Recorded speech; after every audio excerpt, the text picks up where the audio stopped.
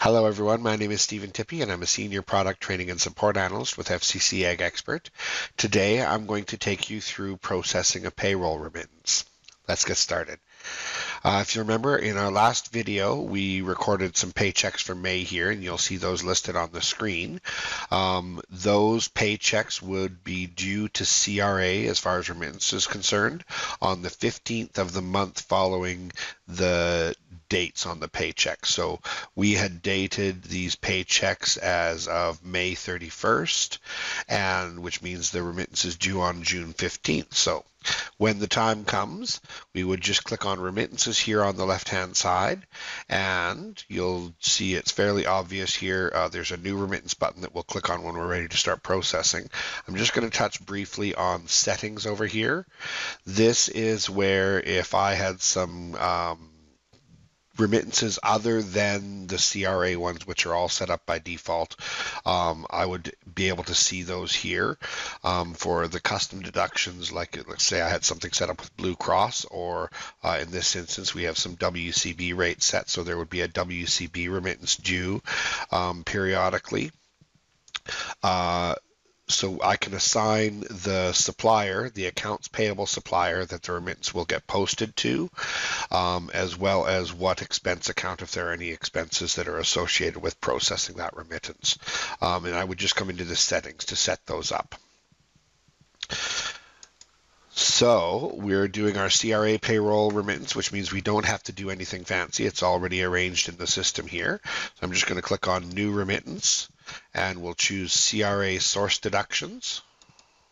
We're going to go here, and you'll notice, remember we did the paychecks for May, and you'll see it's dated for January 31st here. That is normal. There is one payroll remittance per month. We set ourselves up as monthly remitters. And so all we have to do to get to where we need to is process the remittances for the months leading up to the one that we're actually working with. So we'll just go ahead and process a $0 remittance for each one of January, February, March, and April.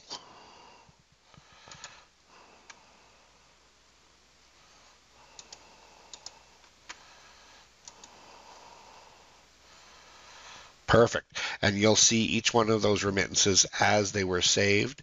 They're available here. I can click on them to go and review the report. And if there were any paychecks, I would see those listed here. I could also click on the three dots at the end here and print that report off if I wanted to have that for filing purposes. So we're going to get ready now. We're in a situation where we can do our May remittance report.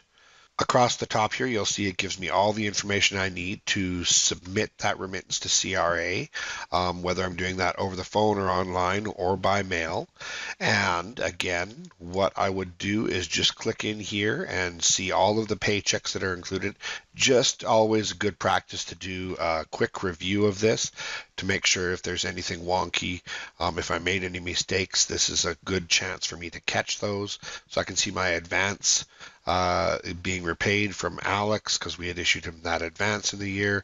The salaries are all looking good. The deductions are all looking good. And I can click on Save.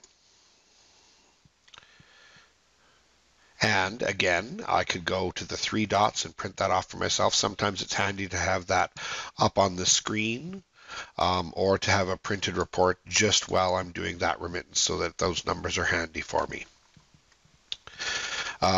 What happens when I record a payroll remittance is that it creates, well, starting off, it clears the payroll liability accounts, which are here. Let's go and take a look. So as I make deductions, it is putting those into these liability accounts because those are monies that aren't for me, they're owed to CRA. These liability accounts store them. When I generate a remittance report, it clears these out and then posts a charge into accounts payable for me here. And you'll see that that has now a balance on it. And what I can do then is I can go to my purchases and to a transaction. We'll do a new transaction. It's a withdrawal. And and we're going to choose our CRA payroll as our vendor, and it's going to come out of our main bank account. And if I have a reference number, like I'm sending in a check, I can type that in here. This would have been done on June 15th. And if I wanted to, I could, attach copies of pay stubs, or I don't know that I would attach that report in because it's already available to me in that other screen. But if there were other supporting documents you wanted to add, you could add those here. And what I'm going to do is we're clearing an accounts payable item. So I'm going to choose PP, payable payment, as my line type. And you'll see that it selects that 2100 account that we were looking at in the other window.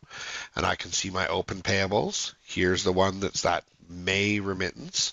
I can select that, and I can type in a description, May paychecks, and it'll fill in that amount for me automatically, and I can click Save. And at that point in time, the program has recorded a withdrawal from the bank account and has cleared that accounts payable amount.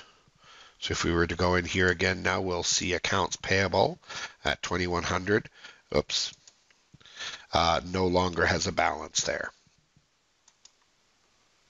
That is it. You are finished your first payroll run. We've taken you from setting up your payroll through to dealing with some setting up deductions and benefits and recording paychecks, and finally running a remittance. That is a basic payroll run encapsulated for you. If you need help with anything that is beyond what these videos are providing to you, you can always reach us here at 1-800-667-7893. You can email us at support@fccagexpert.ca, and you can always visit our online community. There are links there for our knowledge base. There's a discussion board where you can ask questions, and of course you can also initiate a click-to-chat session with us there. Thanks again for watching, and I hope you all have a lovely day.